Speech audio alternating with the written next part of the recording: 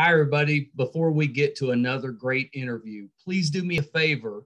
Go to our YouTube channel, Meisterkhan Pod, or any of your favorite audio applications. Subscribe. We could really use the help. Thank you so much. And I hope you enjoy another terrific interview. See you soon. Been doing this for a while. Hi, everybody. Welcome to another edition of Too Opinionated. I'm so excited today. I almost screwed up the intro. I've got actress Mary Chieffo with me. So welcome, Mary. Thank you. I was going to say, I've been doing this for a few years. You think I would know where the record button is, but then my dumb ass hit the record button in the middle of me saying that. So now I was like, there you go. Oh, hi. How's it going?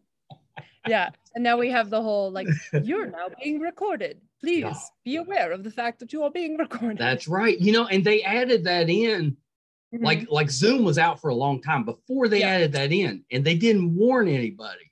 So the first time that happened, it just, everything just stopped. You know, I just froze up. So I don't remember who I was interviewing, but I totally messed up that. So good. She feels like a friend now, whoever. Now we're friendly. We get along. You're now recording, lady. Yeah. I get, somebody was getting recorded and didn't know it. Yes. Well, yeah, that's, like with any rule, it's like it came to be because somebody did something. Somebody did something wrong.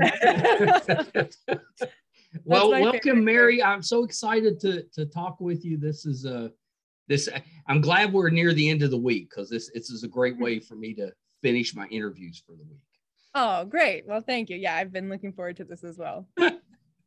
So we have to talk Discovery, but before we do that, let's talk a little bit about how you got into acting. What made you want to be an entertainer? I always try and have like the shortest version of my origin story, because there's like, the 10 chapter version as well. But I do like telling the side of both of my parents are working character actors. And so I grew up in LA around just performers in general, and kind of, it was very normalized for me. But the funny anecdote is that I really thought everyone was an actor up until about fourth grade, because when my parents would be auditioning for, a doctor or a lawyer or, teacher, anything in between, they'd, get dressed up for their audition or whatever, say, hey, do you think I look like a doctor? And I'm like, yeah, you do. Good job. Or I'd see them, playing one of those characters on TV and be like, oh, that's what you did. But then when you come home, you're mom or dad, and you just are kind of this person. And then I remember at some point in fourth grade, I had a friend in my class who was talking about their parent actually being a lawyer or a doctor or something like that. And I kind of was like, and then they go home and then they act, or like, I just kind of alluded to it in this way that they were like, no, they actually have this profession. And it just kind of clicked for me that people actually studied to be these professions and worked very hard to be these things. And, which also as an actor, you obviously, as I came to know, you work very hard to pretend to be exactly right. But that's kind of the shift moment of me realizing, also because at the time I was very into sci-fi and fantasy and, really into certain movies and books. And my best friend, Eve, and I, who's still one of my best friends, we had started like making little movies on her camcorder, and we had a lot of imaginary games and stuff, and then just were like, oh well, what if we film them? And she still has all the tapes, and one day we're going to go through all of it and just you have to. The glory. That's that's YouTube channel material right there. Seriously, I know. There's sometimes I think about what if we were like, because we're still in LA. There's still certain locations where we filmed. What if we did something where we like replicated the thing we did as kids or something? I don't know. Yeah, we really should, and especially because we are still close and we're both still acting and all that. But that was like the shift was, in addition to playing imaginary games, we then started filming them. And then I ended up auditioning for Millikan Middle School, which is a magnet performing arts school, still here in LA. And funnily enough, through soccer, one of my soccer teammates was there and said, oh, they've got a great program. And I was looking at changing schools, and I went to a Waldorf school. That's where I was, which was, very, alternative education in a lot of ways, woodworking, knitting, a lot of imaginary work, a lot of, our main lessons every year focused on different mythologies and religions. So it was kind of all encompassing, which I'm really grateful for, because it not only enforced my sense of storytelling, but also I think allowed me to be a very like open-minded, accepting person. Because I was like, oh, everyone has different ways of being in the world and believing different things. And that's great. And obviously really, as I'm creating my own imaginary games, I'm thinking about the Greek myths that I was hearing about in class. So then I ended up getting into Millikan, getting into the musical theater program. And that's when I became like a full-fledged theater kid. And just, I saw Wicked when I was in 7th grade, and that was a game changer, because Elphaba really was the first time I really felt I saw myself on stage. Yeah. And that was so exciting. And I found a really great group of theater kids at my school, like, our own little cluster within the larger musical. Got to have a little clique. Yeah, exactly. And then I ended up in high school at Campbell Hall, having a really excellent drama teacher, Josh Adele, who had studied Strasberg at NYU and kind of created, I don't even want to say like a watered down version of what he had learned. If anything, what was beautiful was that he just created the high school version, where it was, within, the semester long high school time. He just, we did relaxation technique, all the sorts of stuff. He loved finding obscure plays we had a play and a musical every year, and ensemble driven. We read, various plays in class as well. And I feel like that was sounds like a fun class. Oh, just excellent. And I was so lucky too, both in middle school and high school. The year I was in happened to be just one of those years where there was a lot of really great theater kids, there's never a bad year, but I just felt like we all really vibed, and really, a lot of us really wanted to perform. And so I was very lucky there. And, high school's when, for whatever reason, our society has decided we have to decide what we want to do with our lives. Right. But I really did find that I always said that acting kept being the thing I was willing to suffer the most for, even though, I was very studious, very academically inclined. I loved art history. I did soccer. I ended up stopping soccer. I broke my ankle and then tried to kind of get back into it in middle school. And it was kind of one of those, I think, universe guiding me in a different direction things. But I still did dance and, a lot of performing stuff, but acting was kind of the core of what I loved the most. And then starting looking at colleges, and my dad actually had gone to Juilliard for drama, and was in group 6. And we were in New York visiting, because both my parents kind of came of age in New York. So that was a place that my dad's from Long Island, we would visit there. My dad was like, hey, you want to go and like tour Juilliard? That's where I went. And I didn't really have much of a idea of what Juilliard was, because I think my dad had gone there. Like, it didn't have, I think a certain didn't sort have of the mystique. Yeah, the mystique in the same way that other people might have had. And I'm like, yeah, sure. I'm starting to look at colleges, but at the time I wasn't sure if I wanted to do liberal arts and do theater. And, I just was still figuring it out. But then when I toured the school, it was one of those moments where it's scary to have that feeling where like, I'm supposed to be here. I really was like, this is where I'm destined to be.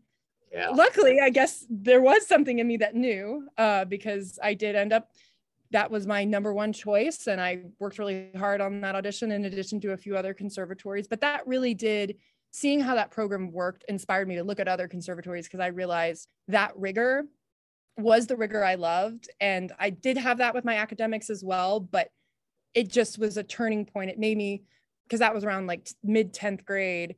So for the rest of my time in high school, I really started going, oh yeah, I can take that rigor that I have in my English class or my art history class, and put that just into honing my craft as an actor. And that's what really excites me. So that's what led me to really focusing in on that. But the way they have the audition process at Juilliard is you have your first 2 monologues, a contemporary classical, you have backups, and then they might ask you to sing, but they're not looking at your material, like any resume, anything until you have that initial audition moment. So I'm going like, I promise you, I'm a hard worker. I'm a great, like all these things. You kind of have to come in and say like, here I here's am. The talent.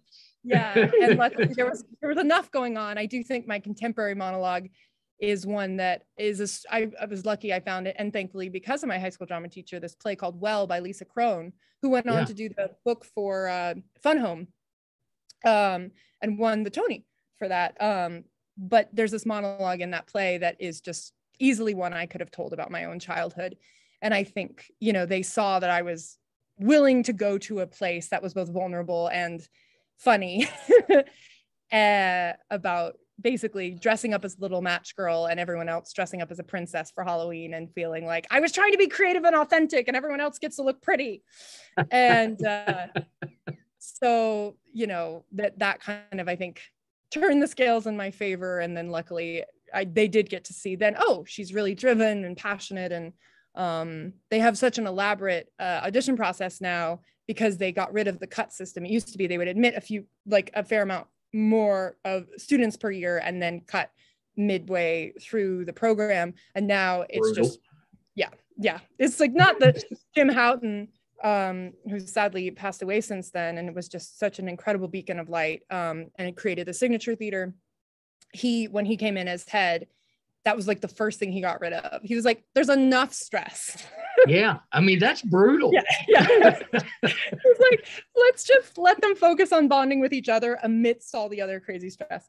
So I was very lucky that was, and I think for my dad too, he was there right when it was the most intense. And I think he was very happy to see how much the program had shifted towards really fostering within a rigorous program, that it was about community and being able to communicate, but didn't mean that the work ultimately in scene study or whatever, you're still going to be hard and challenging. But that, and then I got to be in New York for 4 years, which was really helpful in just owning my own craft with my, I have such a respect for both of my parents' work and art and the life that they've built as a consequence of their acting.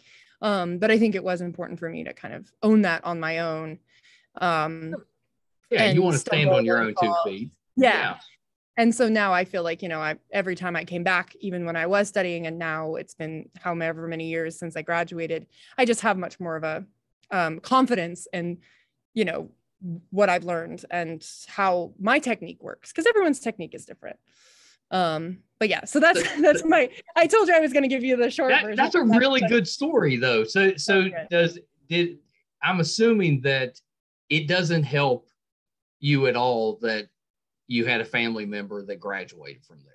They probably don't care about that. No.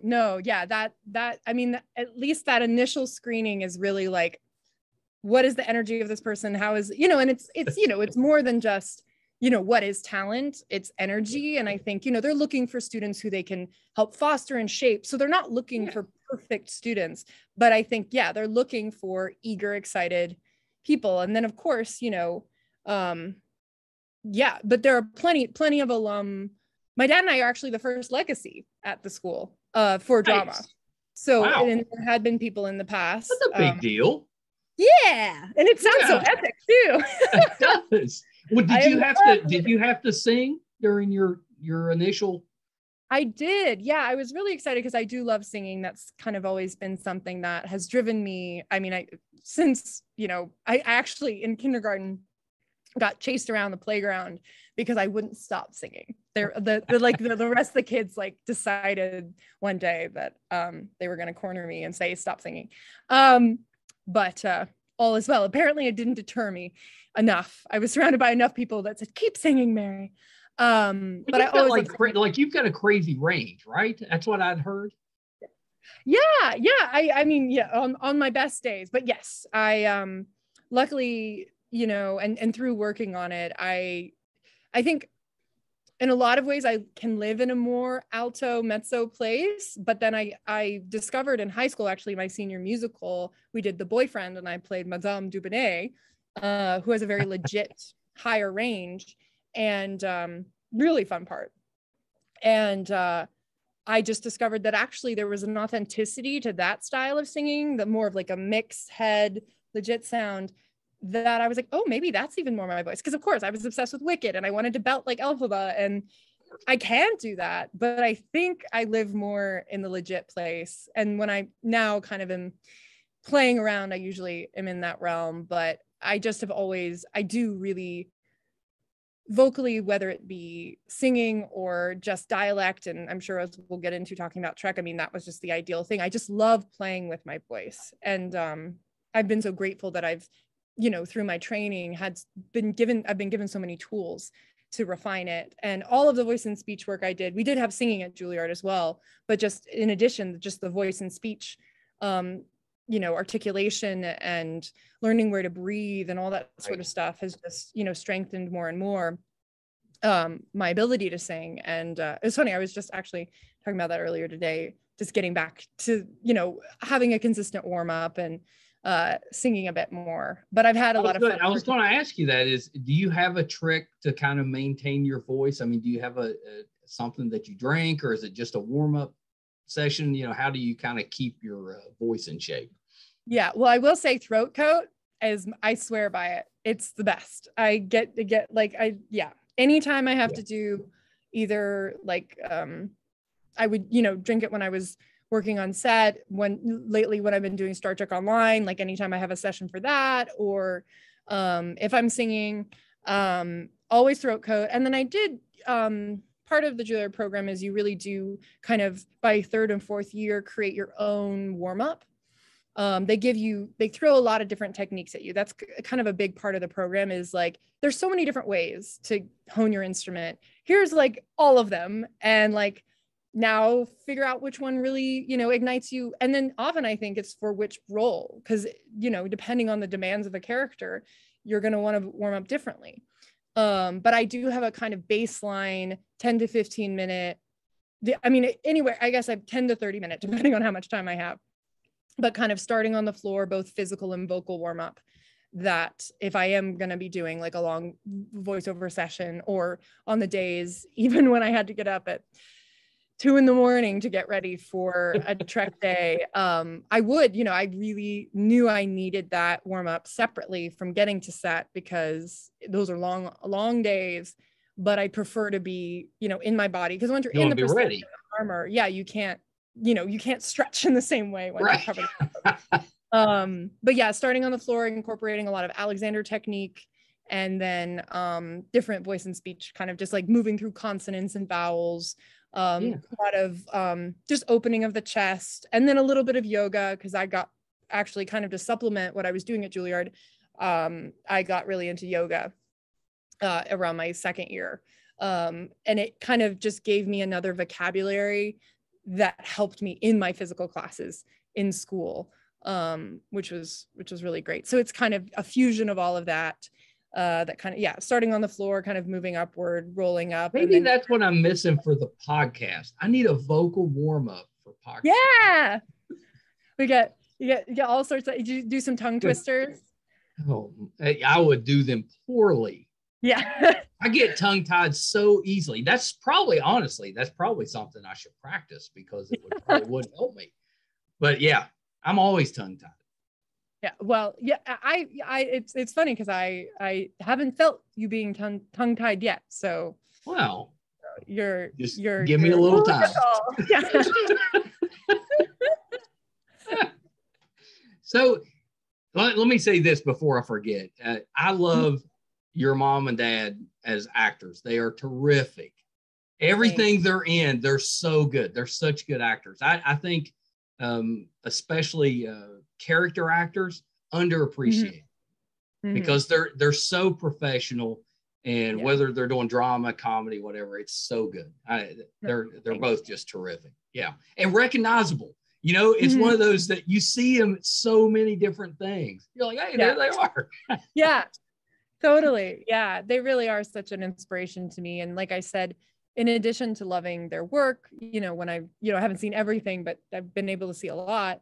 But also just from that, doing great work and being committed to craft, that, like I said, just like that they've built a life, and they gave me such a beautiful, creative, positive childhood. And, you know, it's just, especially because it is the career I'm pursuing, and I understand how trying it is and how frustrating it can be, the fact that they, you know, powered through all of that and together, you know, and they've been over, I mean, they've been married a very long time and they've made it work, and it's just very inspiring on every level. Yeah.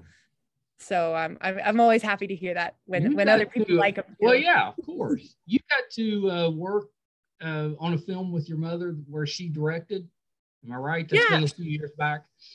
Yeah, she did a short film, part of this short film kind of collection. Girls, Girls, Girls was like the overall title. Yeah. And that was actually my senior year of high school. And nice. Really, really awesome cast: Octavia Spencer, Lauren Miller Rogan, Anna O'Reilly, Jen Zaborowski, Frances Fisher. And it was a really fun idea. My mom had just done The Artist, actually, and was inspired to do a short that had no words, even though it was a very different style in the sense of it was not, you know, being a black and white movie. It's actually a lot more pushing daisies, saturated color. Very nice. I like pushing daisies. Yes. Oh my gosh. One of my all-time favorites. Got me through a lot. But that was kind of the inspiration there. And so it's a nice, I think it's about 15-minute short. That was a really, really fun experience. Cool. Yeah. That's actually really, really great. I would enjoy that. I need to find that one to watch. What a cast. Yeah. Just really great. And, you know, you kind of get to follow all the different characters and see how they come together. Yeah. That's pretty good. That's pretty good. So I wanted to ask you about, and I want to make sure I get it. Oh, I should have done that. Operation Othello. Yes. Mm-hmm. Tell me about that one. So this was, I guess 2018 was when we captured it, but it had been an idea that had been percolating for me for a while, because I did, right after I graduated, the fall after I graduated Juilliard, I ended up playing Iago in an all-female production for Harlem Shakespeare Festival, and which was an amazing opportunity. And we did it very traditionally, like the inverse of classic Shakespeare, because it was all women playing all the roles. Right. But, you know, I was dressed as a swashbuckling Iago man. Fun. And had a nice 5 o'clock shadow. And I was growing out my hair at the time from a pixie to probably around the length it is now. And I had done like a more of a golden blonde that summer. Oh, very nice. Yeah. Roots were coming in. So I kind of slicked it back. It had that, it just looked, it was like perfect timing to play this character.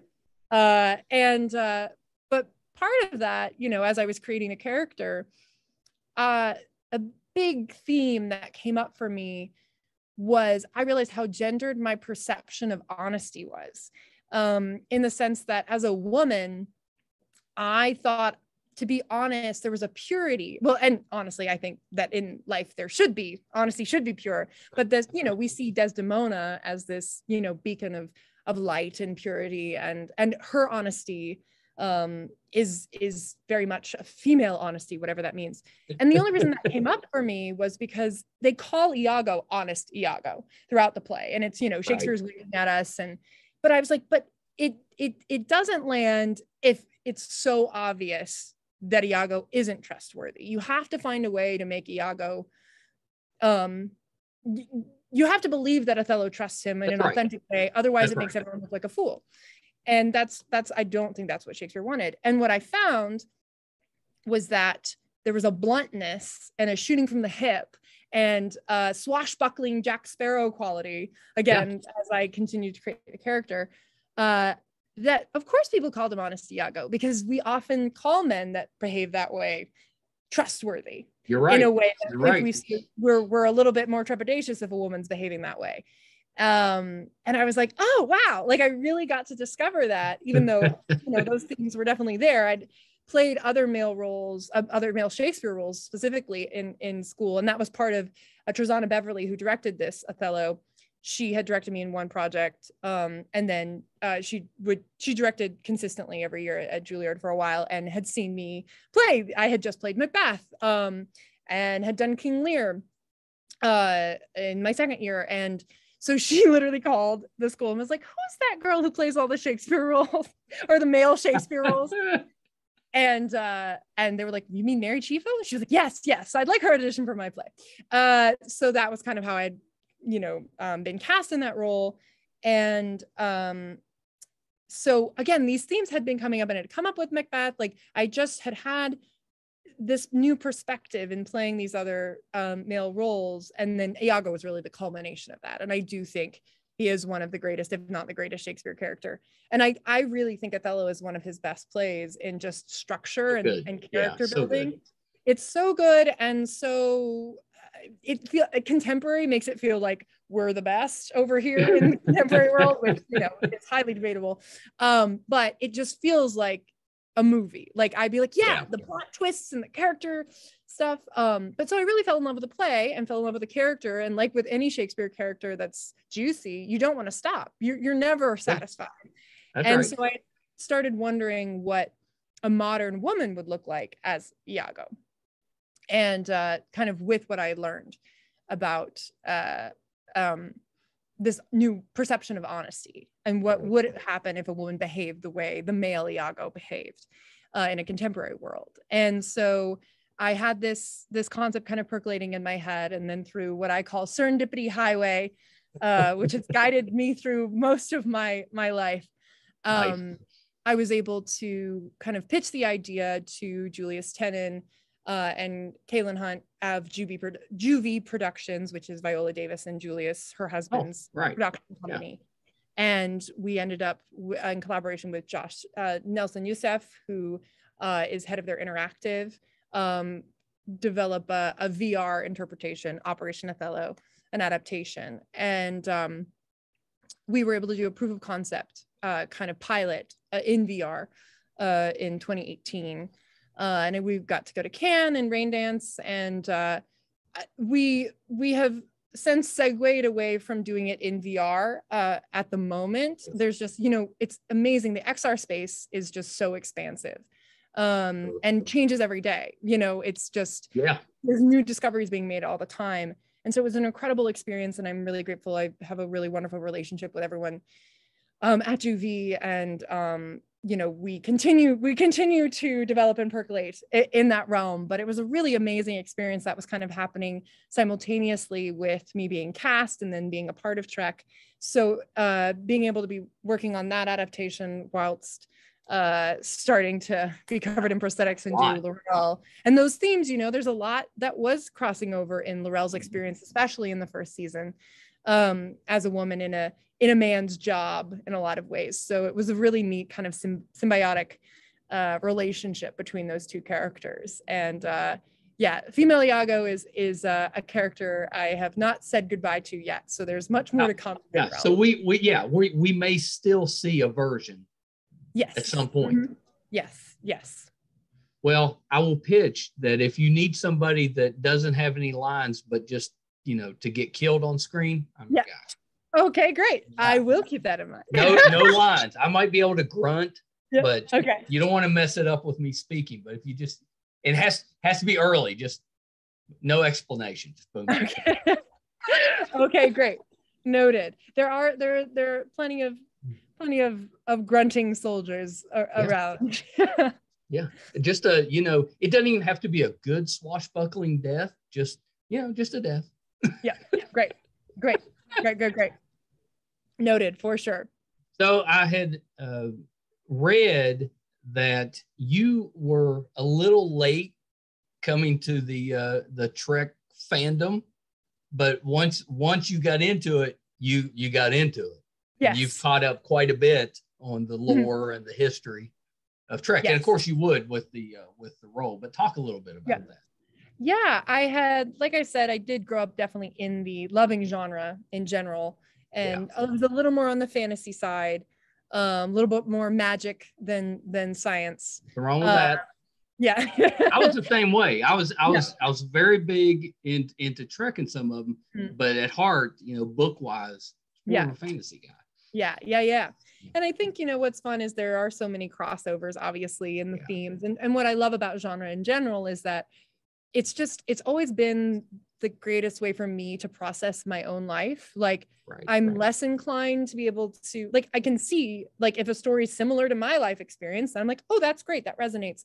But the moments that I've had the most visceral kind of cathartic experiences have been when I've watched a great science fiction movie or a great fantasy film, and there's just been this emotional moment, and even though it's a metaphor for something else, I'm like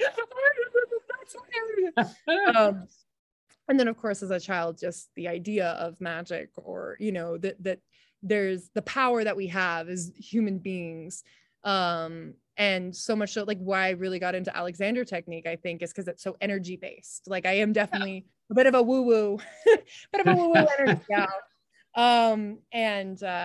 So yes, very much into that. And then but I always, like when it came to movies coming out, and it was always fun, my dad was definitely the person that enjoyed those sorts of films as I did, and we would go and see stuff together. And I did go to see the reboot of the Trek films, the 2009, which is, you know, I think is a great way to get someone into it, because JJ really like played on that nostalgia, and the cast is so, the chemistry of that cast, it just, they're such really great good actors.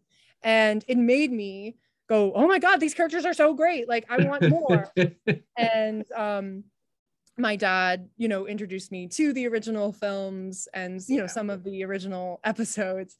So that was kind of where I fell within the Trek fandom for a while, like through high school and whatnot. Right. I knew I liked it, and I knew that, you know, when a new movie came out or whatever, I knew I would enjoy it. And then, but once I was cast, that's when I really dove in. And obviously being a Klingon, you know, it's so well fleshed out. I was just like, look, like I literally have within arm's length, I have like the Klingon way, a warrior's there you go. Yeah. Good old Mark Okren. And it's like literally falling apart. Nerd. But yeah, exactly. I mean, that's the thing, like everything, it's exactly what I realized in high school. I was like, oh, I can just be a nerd, but with my art. And I love geeking out about things. And that is what I love about the fandom overall, is that it's passion and excitement. Oh, they're the best. Storytelling. And, but yes, so I was cast in like mid-August, I think, of 2016. And at the time we were going to start filming in like September or October, I think October. So I was like, oh, I don't have much time. I got to do all my research.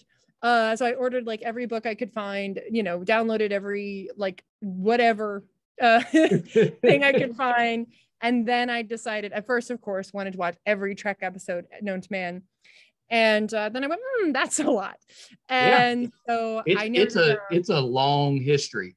It's a lot of episodes. Yeah. And but I did get through all of the Klingon centric episodes. So, you know, because there's on the Wikia page, there's literally, you know, every single episode where a Klingon pops in. Do you have a favorite Klingon from what you watched?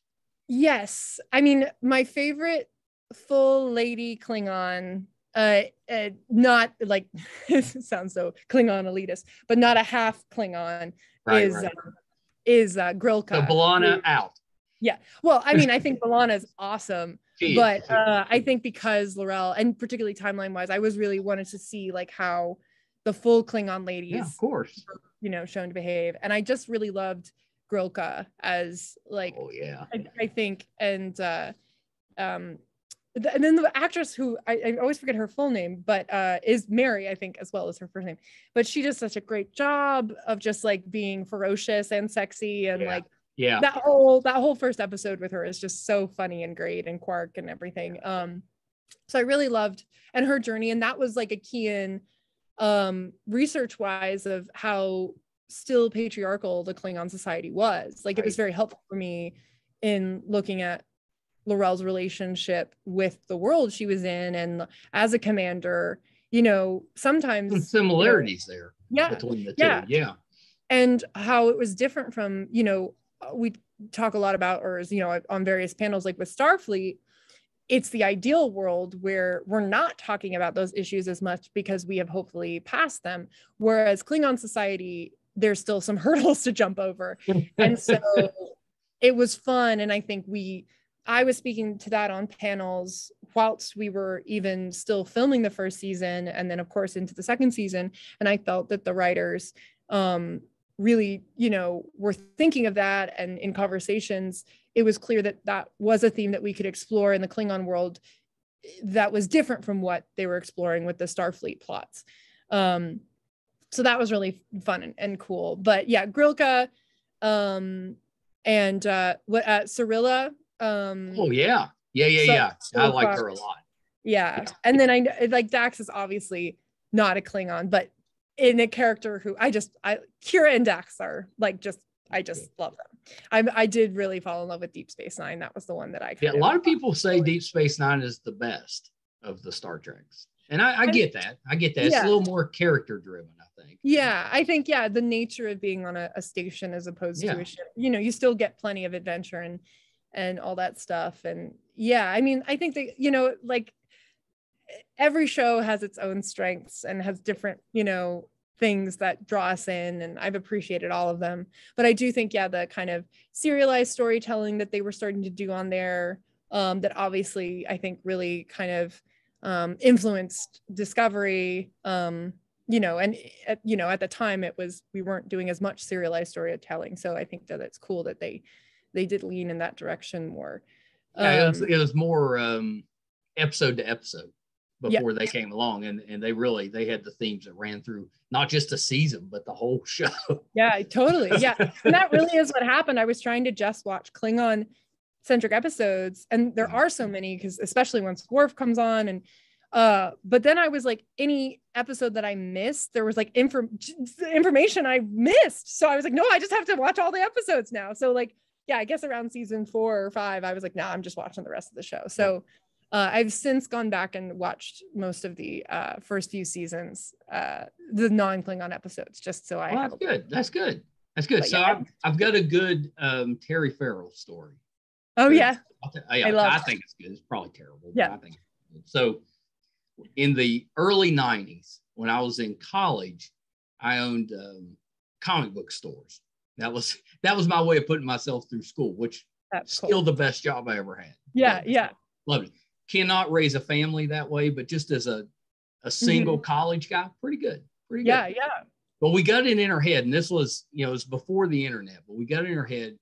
We were going to have a convention, and we were going to get somebody from Star Trek to come to the convention. And this was really before that was a thing. Back then it was just the comic book people that went to conventions. There was no, celebrities that came, but we were determined we were going to do this. So I don't even know how we did it, but somehow, and it took us a while, we got a hold of the agent for William Shatner. So we were like, we would like to have Mr. Shatner to come to this little town in West Virginia for this convention. And the guy was very nice. He's like, yeah, we can do that. It's whatever the amount was, which was probably worth more than the store was worth. So we're like, no, we can't really do that. I mean, that's too much. And he's like, what? I represent other Star Trek people. And he named somebody else. Yeah. And we're like, no, that's still a little out of our range. And he just kept going down the list. And he got down 8 or 10 people. And he's like, well, I have this brand new person that's getting ready to be on a spinoff named Terry Farrell. Wow. She was like, she can do it for this amount. I was like, we can do that. We'll do that.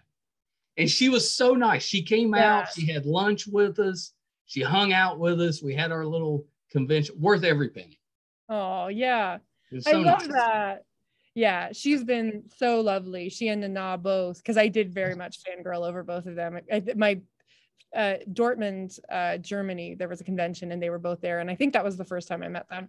And I was like, hi, I really love you guys. Can we get a selfie? And it's like, the selfie is so perfect because it's like me in the middle being like, and they're like, but she's just so lovely and kind. And, throughout this wild time of us not being able to be in person together as much, we've still been able to, message each other every once in a while. And I've just always really appreciated her kindness. I totally agree that she just has really a community. Once you're in a Star Trek show, everybody seems like they kind of get along and are willing to help each other out. It's really nice. Yeah.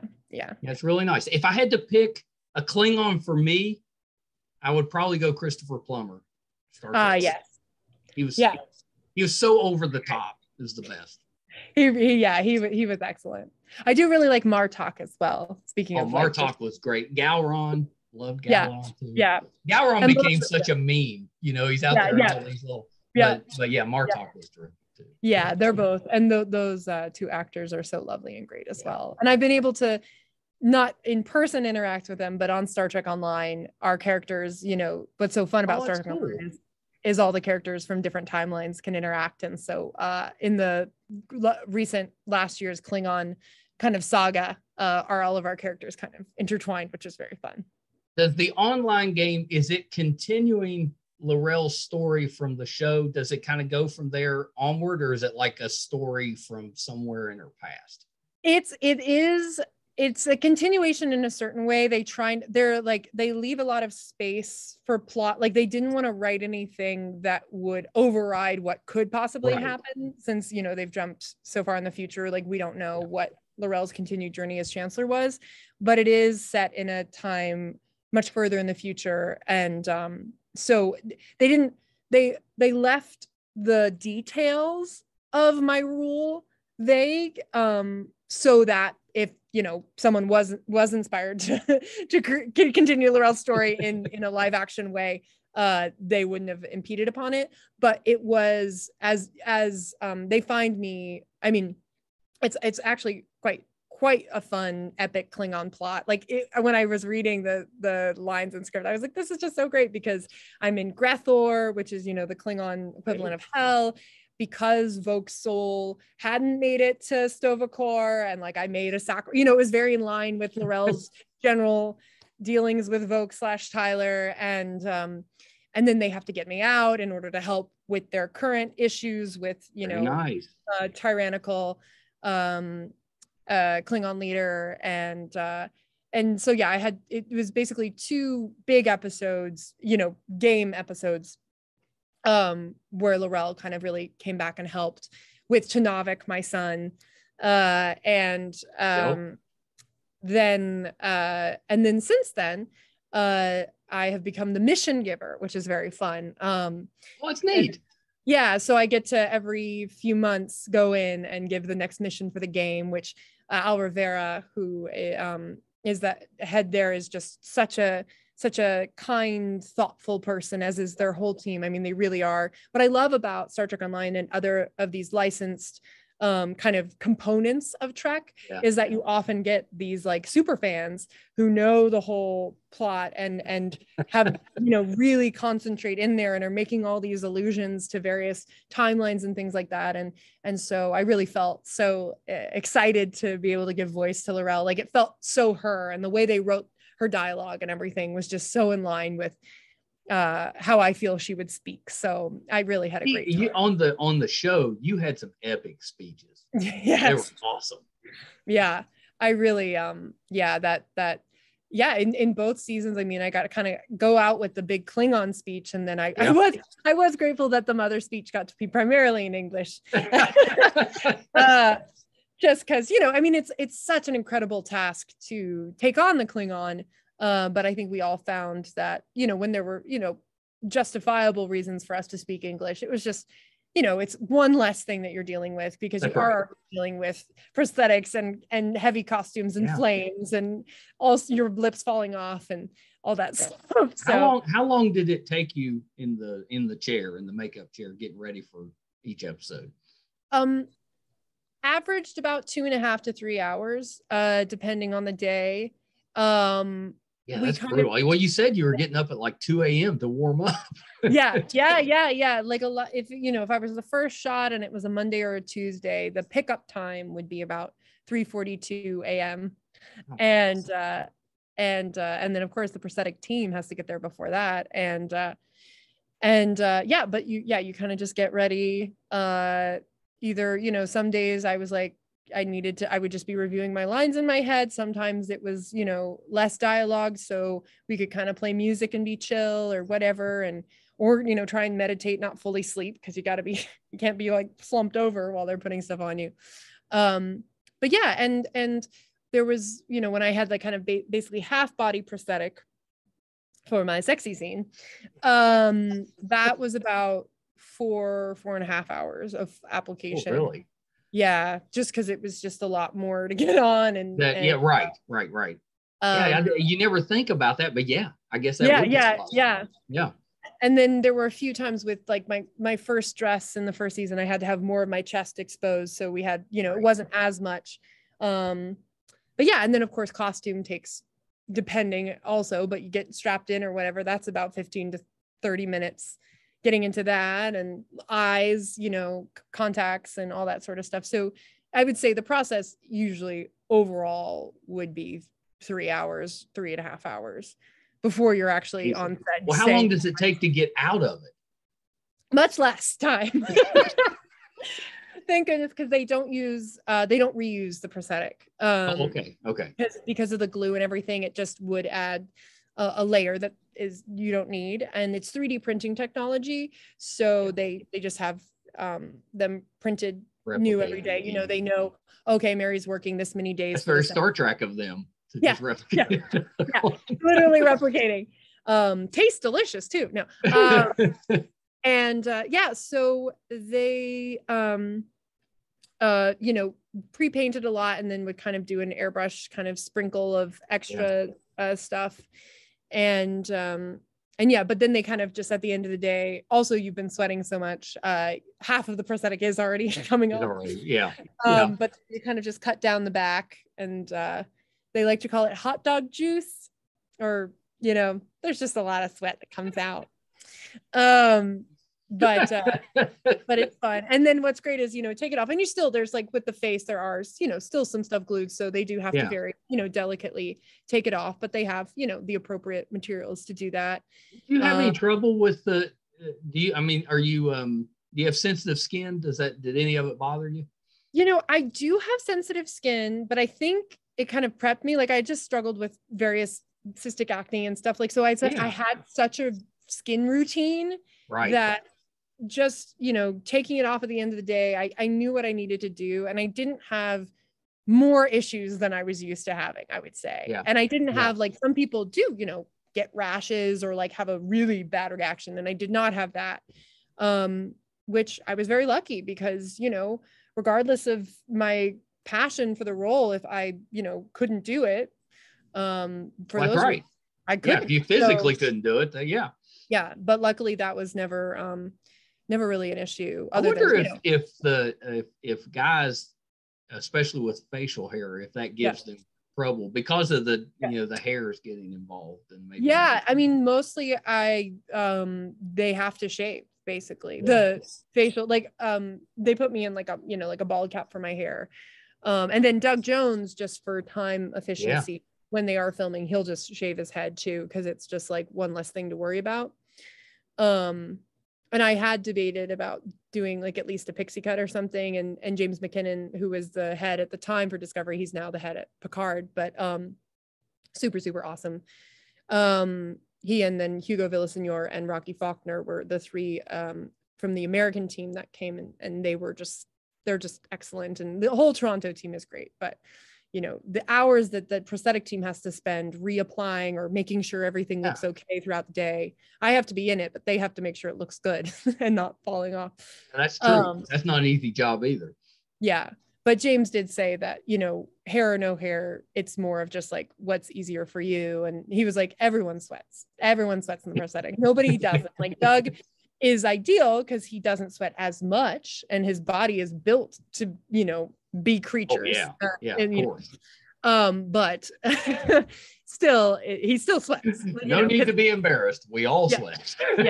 So I definitely felt all my like sporty tomboyness came out. It served me well, because I like getting dirty and gritty and feeling like I've worked hard. Like, you can't finish a day in prosthetics and not feel like you did something.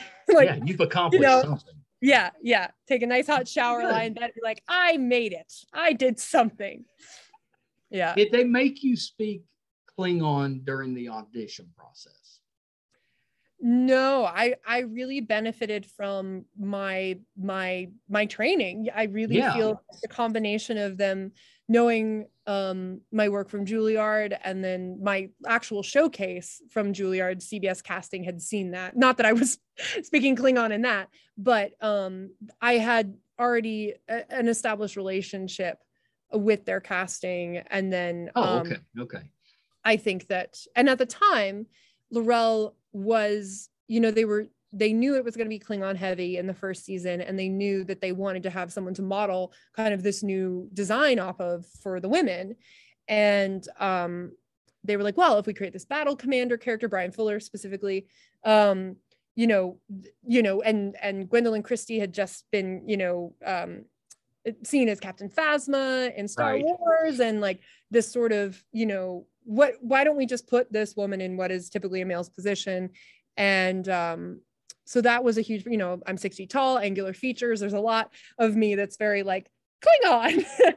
And then from that, I felt my audition was kind of perpetual for that first season. It became indicated that plot wise, someone needed to have the idea for Vogue and all these sorts of things. And Aaron and Gretchen, once they were showrunners, really, they ran with that idea. And I am so grateful. I feel that they were huge advocates for me when it came to my story.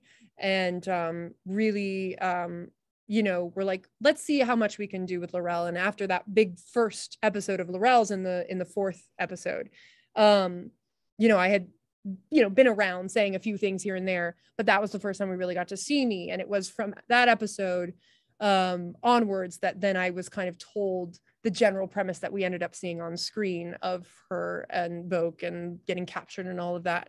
So I'm just very grateful that I felt it was really me getting to audition through application. And so I did. So technically, yes, I did have to speak Klingon in my audition because my audition was like the first 4 episodes of the show. Yeah. But I am very grateful that, it is rewarding when you work really hard and people recognize it and continue to write for you and say, great, you're creating this character and we respect that. And we want to find out where she is. And like I said earlier, we were promoting the show whilst still filming. And I felt in my building of the relationship with the writers, there was a real beautiful kind of symbiotic kind of exchange there of who I was and who L'Rell was. And I'll never forget the journey of that kind of first year and the first season into, from it being filmed to promoting it to it airing, and, just the continued relationship I've built with the fandom through social media and conventions, both as Mary, the geek, and L'Rell, the cool Chancellor. Did you celebrate when she got promoted? Like yes. If I was on a show, I'd be like, I'd be popping some champagne. Hey, my character just got promoted. It was such a thrill because I didn't really know until right before that last episode. Obviously, it was clear at a certain point that someone needed to rise. And she had said early on, she didn't want the mantle of leadership, and so the telltale sign. Yeah, exactly. It's kind of our talk, like that classic sort of thing. So, it's there, and like who, they got to resolve the war, and I'm the only Klingon that still looks like a Klingon, so it was hope, but still, like, it was a really exciting moment when I do remember it was Aaron and Gretchen on the phone with those of us who were going to be in that final episode. They kind of gave us the general sense of where it was headed, and they're like, and then L'Rell will like take the detonator and she will become the leader. And it was like, so that was pretty awesome, and getting to do that final speech was really neat. And then her continued reign into the second season was very cool. And I do appreciate so much. I was talking with my mom about this, and she's played various recurring roles and guest star roles in shows, and she just reflected, she's like, Mary, it's such an incredible arc for a recurring role. Really like it was so incorporated, and got to have so much of her own story told within a plot. I mean, there's so many incredible characters on that show, it's just to have that level of story is incredible. And I think from starting as the commander who had like one line in the very first episode in the pilot to getting to come in on that Cleve ship at the end of the second season, and literally the ship that was such a sign of destruction and chaos and Klingon evilness, you know, that she ended up really being that champion of good and an allyship that the Federation needed. I just, it's really humbling and beautiful that, you know, I think too, because I really felt it came from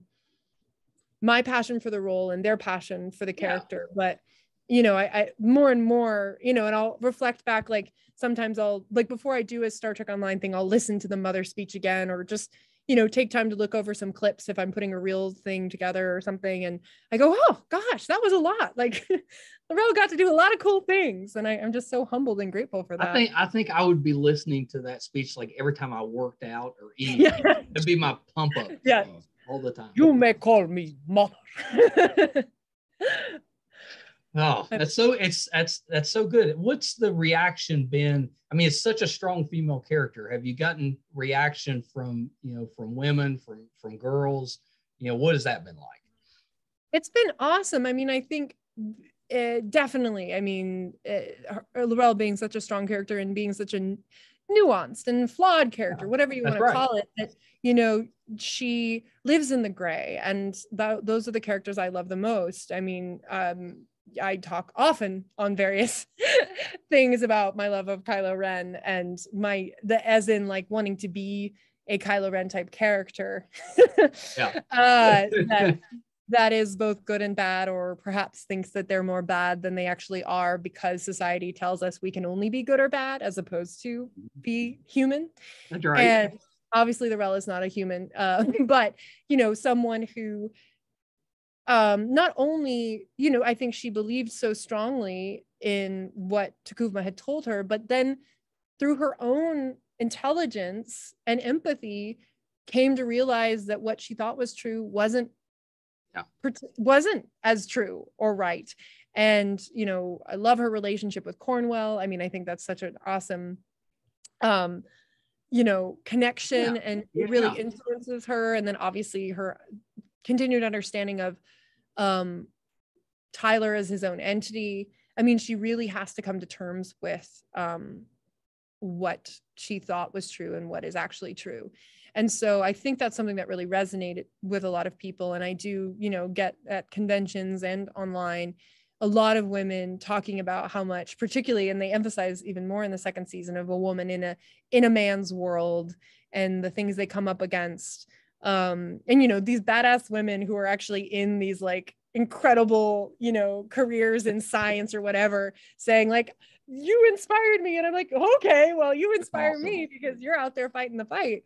And, you know, obviously the entertainment industry is wrought with a lot of misogyny. And so I not to say I'm not fighting those battles as well.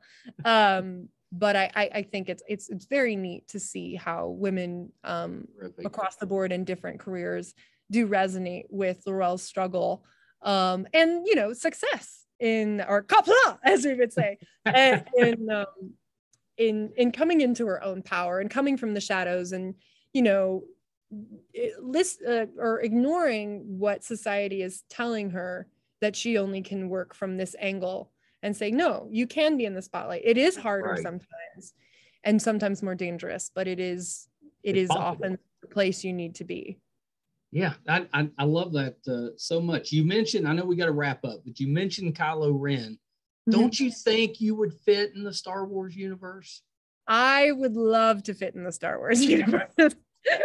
There's so many shows out there now. Yeah. Yes, it would be a thrill. Like I said, I do love genre, and I think, like, you know, Star Wars is kind of this perfect meeting for what I love, because it is science fiction fantasy. And the idea of the Force definitely is very much my own sense of magic. And I would love to play any character there. And I do love playing non-humans in these science fiction worlds. I'd be down for maybe not quite as thick prosthetic. And also if they want me to be a human, that's great too. But yes. You could probably do that. be super down. I'm putting it out there. Great. We'll use the force to make it happen. What was your fantasy series growing up? Do you have a book series or something that was kind of your thing? Yes, I would. It was the Chronicles of Narnia and Harry Potter. Those were my two biggest ones. Yeah. And then, you know, kind of because I like those, people be like, oh, you should check out these other shorter series. I also like the Spiderwick Chronicles. That was like a little bit of a. That's an underrated one, I think. Yeah. And it was one of the first ones I remember with Eve, actually. We would read it back and forth to each other. And, you know, we were, you know, kind of, nice. I can read a book out loud kind of thing. So that was, but those in a lot of the imaginary stories we created were two young British sisters who discovered they had powers. Like that's nice. Most of the plots of our stories. I will also put out there that you would fit on the Wheel of Time. Oh yes, I have not checked that out yet, but aesthetically, I've seen the posters and I'm like, I like that world. That was my favorite book series. I was a big Game of Thrones fan, you know. Oh, cool. Song, Ice and Fire, but Wheel of Time, that was the one I really loved, and they're doing a good job, you know, with the series, and it's very, you know, women centric. You could fit on that. Great. I will. That will. You just tell me who to call. I'll take care of it. Okay, I love it. All right, one more quick one. Have you got to play like a soccer player on screen yet? I have not yet, and I would love to. I actually just rewatched on Monday with my girlfriend Bend It Like Beckham. Which was definitely a film. I'm so glad that I, you know, talk about, you know, my shirt says representation matters. Oh, very nice. And I, you know, that was, you know, a great, you know, soccer sports film when I was in the thick of loving soccer. So yeah, a film like that or a TV show, getting to play a soccer player or soccer coach would be so fun. You were a soccer coach that accidentally falls into solving crime. I like it. Yeah. There's I like it. There. Yeah, I like it. We put that in the universe too. But Mary, thank you so much for taking time today. I was looking forward to this one, you know, since we set it up, and it's just been great. Thank you so much. I've enjoyed this so much. You're so lovely. I love your energy and positivity and passion. And well, thank you for saying that. That's so nice. Thank you. And tell people. Yes, I will. I definitely will. So before I let you go, is there anything that you're currently working on that we can kind of keep an eye out for? It's funny. Yes, but I can't talk about any of it yet. Oh, that means you have to come back. Yes, indeed. Yeah, it's funny. I'm right at that precipice where I can't quite say, but there are some fun stuff that I'm very eager to talk about very soon. So I'll definitely I'll follow up with you for sure. Yeah, please do. So where can we find? Actually, I did just realize there is one thing I can talk about that I'm actually very thrilled about, but we don't because of the surging numbers in LA. We have yet to make our executive decision of if it's happening at the end of January or maybe mid-February, but we are going through the Bespoke Plays is a writer-centric theater company I'm a part of. Yeah. And we did a bunch of readings on Zoom every Sunday during the pandemic, and it was amazing and just an awesome group. And we've been they do workshop readings of new plays. And the next play that we're doing a reading of is actually my girlfriend, who I alluded to, Maddie Goff. It's called Ladyface. It's a sci-fi play.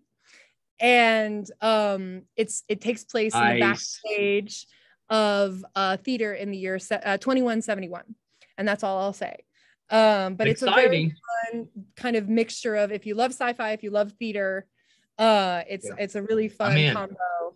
And so it will be at some point read aloud in LA, hopefully end of January or mid-February, and then will also be available to stream through the website. So if you're following me on social media, I'll be posting about it. And it's also— That was my next question, is where can we find you on social media? Because I assumed you would let us know on there.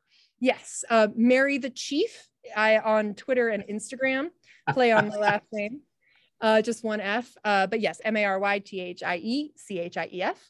And then Bespoke Plays, I'll be posting about them, but they are their own handle, Bespoke Plays, I believe on both Twitter and Instagram as well. And I've been working with them.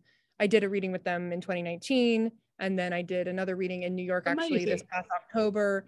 Ellie Pyle and Christine Boylan are the co-founders, and it's just a really awesome, all-encompassing group of people, TV writers, film writers, theater writers, a Venn diagram of magic. And yeah, so that's in addition to the other fun things I'm up to. They're kind of like my heart and my core. And I'm really excited. Awesome. LA in particular. So keep an eye out. It will happen in LA at some point when everyone's comfortable sitting in a room with masks. yeah, I know. Yeah, hopefully that's at some point. Soon, very soon. Yeah. Let's hope, cross our fingers. Appropriately soon. That's right. Appropriately soon. Okay. So last thing, this is just a favor to me. Can you say you are watching Too Opinionated as L'Rell? Great. Yes. Okay. You are watching Too Opinionated. Wait, was there more that I had to say, or was that it? That was perfect. Okay, good. No, I was processing. I was like, holy crap, L'Rell is talking on my show. I love it. Great. Thank you so much, Mary. Thank you. All right, hold on one second. All right, so that was the terrific Mary Chieffo. Hope you guys enjoyed that. She was absolutely terrific and very tolerant of us running a little bit long, as usual. That's completely on me. So thank you guys so much. If you haven't done so yet, really appreciate it if you would help us out with our YouTube channel, Meisterkhan Pod. Please subscribe. We would really appreciate that. We've got 320 or 30 episodes now, audio and video, on our website, meisterkhan.com. It'll let you know if we are doing anything in studio, if we're going on location, if we're covering conventions, whatever we're doing, it'll be on there, meisterkhan.com. So definitely check that out. Thank you guys so much. If you liked this interview with Mary, we have half a dozen or so other Star Trek themed interviews, and you can find that on our Star Trek playlist. So check that out. If you're a Star Trek fan, I guarantee those other interviews you will want to see. So definitely check those out. Until next time, bye everybody.